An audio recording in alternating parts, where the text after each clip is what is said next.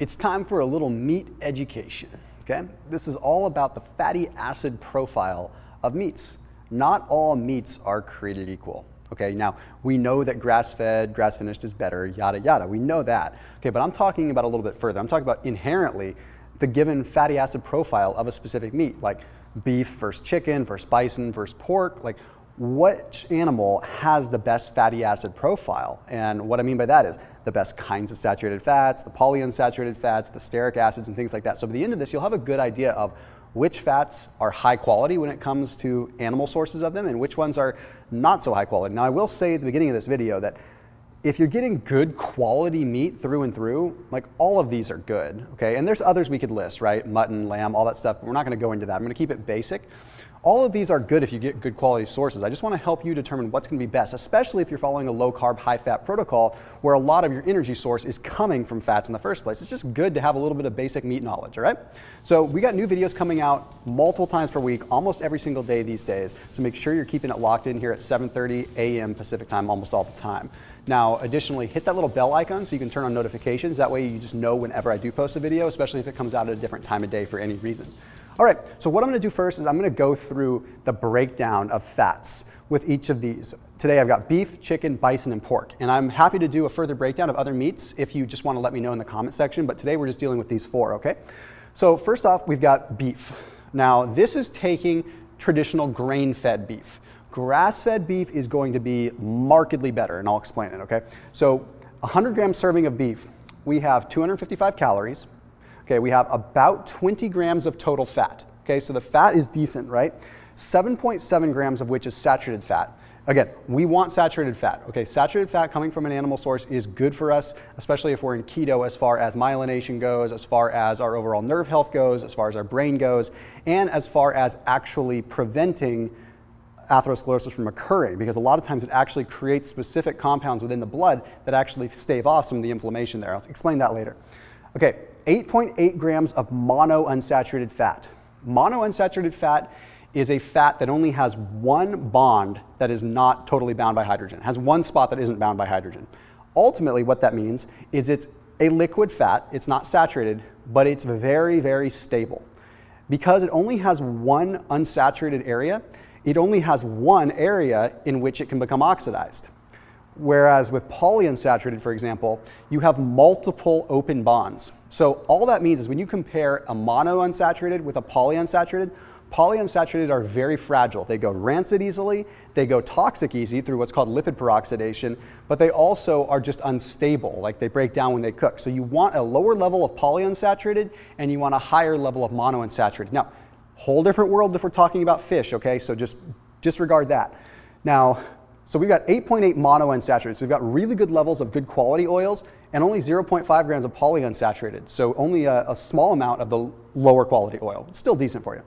Now, what's interesting here, with a grain fed, you're looking at a 9-to-1 ratio of omega-6 to 3. Very high omega-6 to omega-3 ratio. Not that great, okay? So when a cow is grain fed, you run into this problem. Now, grass fed, you're looking significantly better. You're looking like a 2-to-1 ratio, sometimes a 3-to-1. So way better. Omega-3, anti-inflammatory. Omega-3 builds a phospholipid bilayer, does not store as fat as easy. Omega-6s store as fat a lot easier, but they also trigger inflammation, okay? We have to be very careful with that. So be careful with the quality meat. A little grain-fed meat isn't gonna kill you, but you know I'm a broken record when it comes to my grass-fed, grass-finished meat, always. Okay, now let's look at what is actually in this meat. Okay, we got stearic acid, oleic acid, and palmitic acid, which I'll break down in a minute. Okay, we'll go over to the other side of the board and I'll explain those. But now let's look at chicken. Chicken is a lower fatty acid profile quality, okay? So you have to look at what the animal ate, okay? And you have to look at the amount of fat you're getting out of that animal. If a chicken is eating a lot of soy meal, if it's eating a lot of just garbage, that's gonna come through in the fat. Now, if you were to consume, say, chicken thigh to try to get a little bit more fat out of your chicken, you're getting a mix of different fats, okay? You're getting all kinds of different fats that you can't really control. I don't recommend getting your fats from chicken sources. If you're going to eat animal fat, okay, please listen carefully for beginners or people that are experienced. If you're eating higher fat cuts of meat, get your higher fat cuts of meat from beef and from pork. Don't get them from chicken. Do not rely on chicken fat because it is much less quality, much more antibiotics, much more hormones, okay? Now, let's look at the macros here in terms of the fat. We've got 8.1 grams of total fat. We got 2.3 of which are saturated fat. We've got 3.6 that are monounsaturated, still a decent amount, but 1.5 poly. So that means it's a very unstable fat. You don't want to cook with chicken fat a whole lot because it still has enough polyunsaturated that go bad. Okay, that's not a huge number, but look at the ratio here. Monounsaturated versus polyunsaturated, 8 versus 0.5. Okay, 3.6 versus 1.5. You have almost half the amount of monounsaturated fats coming in as polys. Omega-6 to 3 ratio, 13 to 1. Not a good ratio. Even good quality chicken, like if you get good pasture chicken, if you get good cage-free chicken, that can get down to like a 6.1. Okay, much better. Again, chicken is all about getting the lean ones so you don't get the fatty acid profile. Chicken breast whenever you can. Linoleic acid and low amounts of stearic acid still from a little bit of the saturated fats there, okay? So very, very important with beef and chicken to know that. I'm going to scoot on over and talk about bison and pork, but before I do, really quick, just in case you guys don't know and you haven't watched my other videos before, ButcherBox is a really cool way to get beef and chicken and actually pork too. So grass-fed, grass-finished, good quality stuff. So they're not only a big sponsor of this channel, but this is a perfect video to talk about them for a little bit. So I'll just take a second. If you actually get grass-fed, grass-finished meat from the grocery store, you're going to spend a lot more money than you would with ButcherBox. So it's a way to get grass-fed, grass-finished meat to your doorstep, cheaper than the grocery store, but also because you're watching my channel, there's a special link down below that gets you a discount, also gets you some free gifts and stuff like that. So after this video, if you want to check out some good quality meat, you're going to eat it anyway, might as well check it out and get it cheaper. So down below in the description. Okay, now let's go ahead and let's talk about bison for a second. Bison is my jam. Okay, if I am forced to buy store-fed meat, it sounds bad, right? Like, I have some benefits because I use ButcherBox a lot, but like if I am forced to buy store-bought meat, like if I'm traveling, I go for bison, okay? Because bison has some FDA requirements on it that require it to be grass-fed, grass-finished. It has to be raised on grass all the time. So let's look at the profile here. 145 calories, 7.2 grams of total fat, significantly leaner for a red meat, okay? 2.9 grams of which is saturated. Actually pretty low. Compare that to beef, 20 grams, 7.2, 7.7 versus 2.9. The monounsaturated are low, but that's just because the total fat content is low. 2.8 grams to 8.8. 0.3 grams polyunsaturated. Not a bad ratio. Beef actually has a decent ratio of mono to poly, but bison, I mean, that's a practically undetectable amount of polyunsaturated fats. Natural omega-3 ratio, 6 to 1. Omega-6 to 3, naturally. Okay, now there's some other ways that you can stretch that a little bit more depending on how they're raised, what they're fed. Sometimes they can be given grass pellets, which can alter that, which is unfortunate. High levels of stearic acid and a linolenic acid. Okay, linolenic acid is a little bit different from linoleic. Not super important to talk about right now, but very good profile here. So far, beef, bison, good to go. Chicken, keep it lean. Pork. Okay, so the thing about pork is pork has a very terrible 6 to 3 ratio. Not a good omega-3 to omega-6 ratio at all. We're looking at a high level of omega-6 generally because most pork is fed lots of soy and lots of garbage. So it's very important that you're getting high quality pork. Very, very, very important. So let's look at the macros here with the fats. 260 calories in 100 grams. So it's the most calorically dense.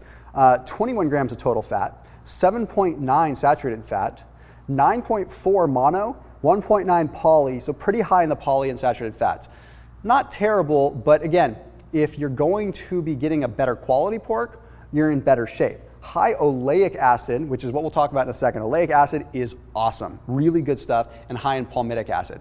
So my rule of thumb with pork is if you go for like bacon, bacon is gonna have a different ratio of this. Bacon is predominantly saturated fat. It's like 50% saturated fat and like 40% oleic. So really good monounsaturated fats and really good saturated fats without all the polys. So bacon, pork belly, stuff like that in the way of pork, hands down the best. Otherwise, try to go lean. Unless you can get some good quality like pork sausage that's from a good organic farm, that's gonna have a better ratio, okay? So just to recap again, so everyone's following. Beef, grass-fed, grass-finished, you're good to go. Chicken, keep it lean. Bison, try to get one that is not fed any grass-fed pellets. Pork, fatty cuts, pork belly, bacon, otherwise lean, okay? Now let's talk real quick about oleic acid. It's a monounsaturated fat that contributes dramatically to myelination, so it helps your nerves a whole lot. It increases fatty acid oxidizing genes. So it turns the genes on that allow you to burn more fat. Very important. It does this via activation of the SIRT1 and somewhat SIRT3 genes, which turn on cyclic adenosine monophosphate, activate a lot more fat burning. It has powerful appetite suppressing capabilities simply through what's called oleoethanolamide. So this is a mouthful to say, but it's a very powerful appetite suppressing, and it works at the cellular level. Then we have alpha linoleic acid. Okay, so like for example, we have chicken has linoleic acid. Alpha linoleic acid is sort of one step above that, which is the omega-3s that you'll typically get from plant sources. So if you eat chicken that's been eating a ton of soy, you'll have alpha linoleic acid, which is going to have omega-3s in it, but it has to get converted into a usable form, which less than 1% does, right? So it's really difficult to use any omega-3s that are coming from white meat, broken down to linoleic acid. Not going to spend a lot of detail there. Conjugated linoleic acid. Any ruminants, so like pastured ruminants, so cows, sheep, bison, anything that's on a pasture eating grass is going to have high amounts of conjugated linoleic acid, which is a polyunsaturated fat. It is fragile, but it is a form of trans fat technically that is very good for you. Okay, it has cis and trans bonds, but it impairs lipid storage, meaning it makes it so fats don't store very easily by activating uncoupling protein 2. So it does, what it does in the body, uncoupling protein 2 makes it so that the cells sort of reject excess fat. It's a really cool thing. So we want this conjugated linoleic acid. There's a lot of studies that show that just adding little bits of CLA make a big difference in overall fat metabolism and fat loss. CLA coming from an animal source is not the same as CLA coming from a supplement. Okay, that is a different artificial form. So again, coming from pastured ruminants, stearic acid is a saturated fat you're going to get in beef. Okay, it prevents mitochondrial fragmentation. So it makes it so the mitochondrial stays in place through activation of what's called the J and K pathway. That J and K pathway makes it so that the saturated fat can do a job and doesn't end up fragmenting the mitochondria. If you don't have amounts of stearic acid, the mitochondria becomes fragmented. And what that means is that it cannot create energy. We create energy within the mitochondria. So if it is decrepit because we don't have the right kind of stearic acid, it's not going to work and we can't create energy. And we also burn fat, beta oxidation in the mitochondria. So we need it healthy. Okay, again, stearic acid coming from the beef, stearic acid coming from the bison, usually looking at the red meats there. So I'm a big fan of eating leaner cuts of meat whenever possible and just trying to get, modest amounts of fats coming from meats, but I know that that's me and lots of people like to eat fatty cuts. So it just helps you understand that if you're going to eat a fatty cut, eat a fattier cut of beef, not the chicken thigh. Pork, get the bacon or the pork belly. Bison, it's going to be lean no matter what. If you want to see a further breakdown, let me know down in the comments. And please guys, just make sure you do check out ButcherBox. They have a pretty cool lineup of different meats and different cuts and all that stuff, so it's cool to check out. And keep it locked in here on my channel. See you in the next video.